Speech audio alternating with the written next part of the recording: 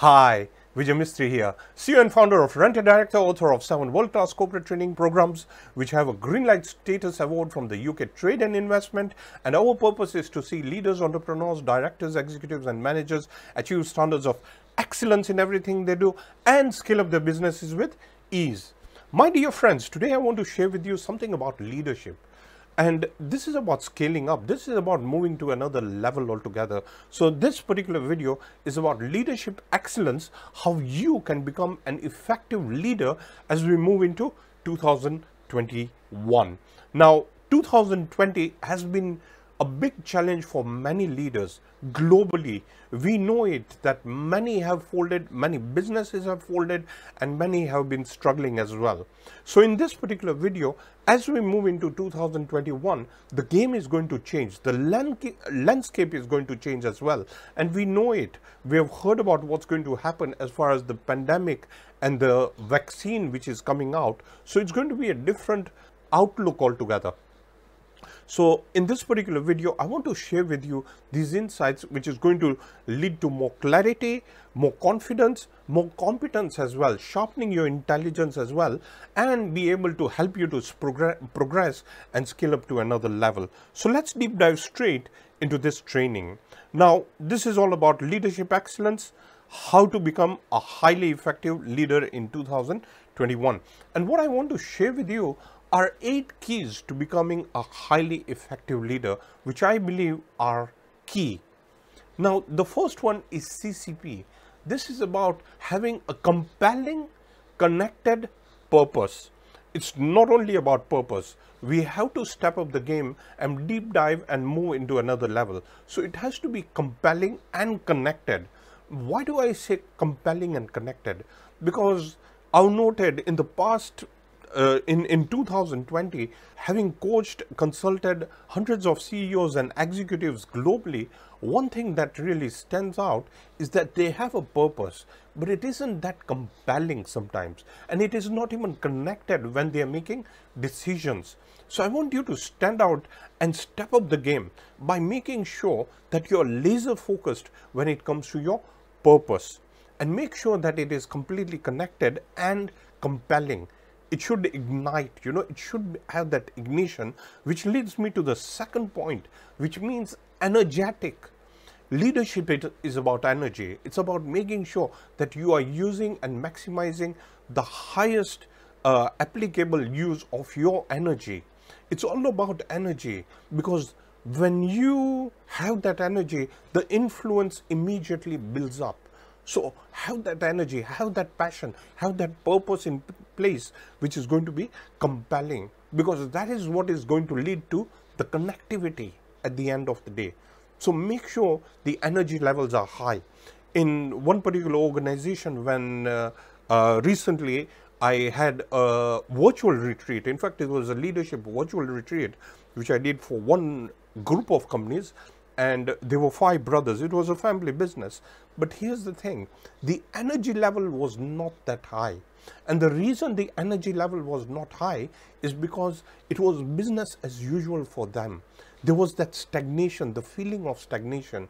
So I came in and I had to ignite the whole group. I was just facilitating, but they had to make those changes from within, and which they are now enthusiastic. We're going to have another session which is going to help them to scale up, and they've got a few disciplines which they have to follow. That's what I do.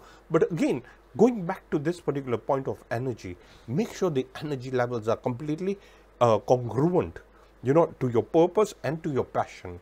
Now, moving to the third one, PPM. Now, this is one of the biggest elements which leads to many lagging. And by PPM, what I mean is proactive, progressive mindset. Now, you have to be proactive. Why do I say proactive? It's just not about a mindset, having a growth mindset, but it's about proactive, being proactive. And by proactive, what I mean is that reflecting on solutions, putting more time and effort in solutions. When you face a challenge, what are you going to do? How are you going to confront it? And what are those moving parts to help you to be proactive. So always seek to be proactive and being progressive as well. So again, connecting yourself to the purpose and the vision as well. So here's the point. The whole picture will start making more sense when you have that ignition. Again, going back to energy. Ignition comes when you make an impact, and impact will lead to breakthroughs. So here's the thing. You need to be having that proactive mindset. By having that proactive mindset, it's going to change. You'll see a different landscape altogether. So you have to work with your mental muscle to make sure that you're proactive in whatever you're doing. And I'll give you a practical example that if you're training, say you're doing weights and you're doing a rep of 10 of 20 kilos or 40 kilos or whatever it is, but if you have a proactive mindset, you'll keep on stretching yourself and you'll start thinking about how you can go to the next level. That is where the ignition and the energy levels will be connected. Moving to the fourth point, which is engage. Now, sadly, this is something which is basic. We know it, it's basic. But here's the thing. I have noted many business people and executives who are not really engaged. I mean, on LinkedIn, I get connections, but there's no engagement. You see, there's no sort of dialogue or there's no engagement. So it's very important. Whoever your stakeholders are, it could be, if you have a business, then your stakeholders, the whole stakeholders, there's a value chain in the whole stakeholder of your particular pipeline of growth, process from end to end. So here's the thing. What are you doing to engage? And how are you engaging? What is that connectivity? And what are those flows of energy level? Sorry, I'm going back into energy, but it's so important to make sure that you have that passion and you are curious to make sure that you keep on adding more value. So engage with your network, engage with your peers. Have a coach, have a mentor, have somebody who can help you so that you can engage and move to another level altogether. It's not about motivation, but it's about disciplines. It's about building those habits which are going to step up the game and take you to becoming a highly effective leader in 2021. Moving to the next point, capabilities. Now, recently I was coaching again another group, a company, and there were about 4 directors and 1 executive, had like a head of finance. So we were 5 of us. And here's the thing. One thing that we noticed is that they were not really stretching, or rather this is what we identified because we were doing an appraisal. One of the things we noticed is that many of the directors, these directors, they were not really stepping up the game. They were not building onto their capability, which is so important. So here's something that I would ask you to consider is delegate your mundane tasks and step up the game. Become a visionary. Come up with a scope and come up with stretching by building up your capability. Once you step up the game, you'll see that it's going to help you to open up to new opportunities and possibilities. So move out of your comfort zone and step up the game by having that heightened level of capability on whatever you're doing, whatever your field is, but keep on stepping up the game. And here's one capability which I would press upon you to look into is have the skill sets of deepening your knowledge in technology, because everything's moving. AI is coming out, next generation companies are coming out as well, are emerging. So next generation technology is emerging. So my point is, learn what is aligning to whatever you are doing. You could be an executive or you could be a business owner, but at the end of the day, what is it that you're doing to align yourself? How can you align better? So this is so powerful. Look into AI, look into that. Technology is one of the capabilities. Finance is another capability. Looking into the external environment and seeing what is fitting within your business is another capability. Looking into other sets of verticals and innovating is another set of capability. But keep on building upon stepping up your level of capability. Another key point is why questions. The power of asking questions is going to heighten your intelligence. Intelligence is asking the right questions. Knowledge is getting the right answers. So it's about heightening your level of intelligence. So you have to ask the right questions. Now, when would you be asking questions? And sadly, this is missing. When I have board meetings as a non-executive director, I note that some of the board members, they don't even ask questions. And the reason they don't ask questions could be that they're not prepared. And I have coached them. And one of the key elements is they didn't have time to prepare for the board meeting. That is one of the reasons. The second reason is sometimes they feel intimidated. They don't feel part of the team. So they're not part of that team. So that is another thing. But the most important key component which I have noticed is because they're not really fully connected to the passion, to the purpose, to their particular raw talent in contributing to the value system in an organization. So here's the thing, my dear friends, if there's one thing you can take home for 2021, and I promise you it's going to change the game for you, is asking those questions. Come up with the right questions. That what is it that I can do to move to another level? What are the gaps? What is missing?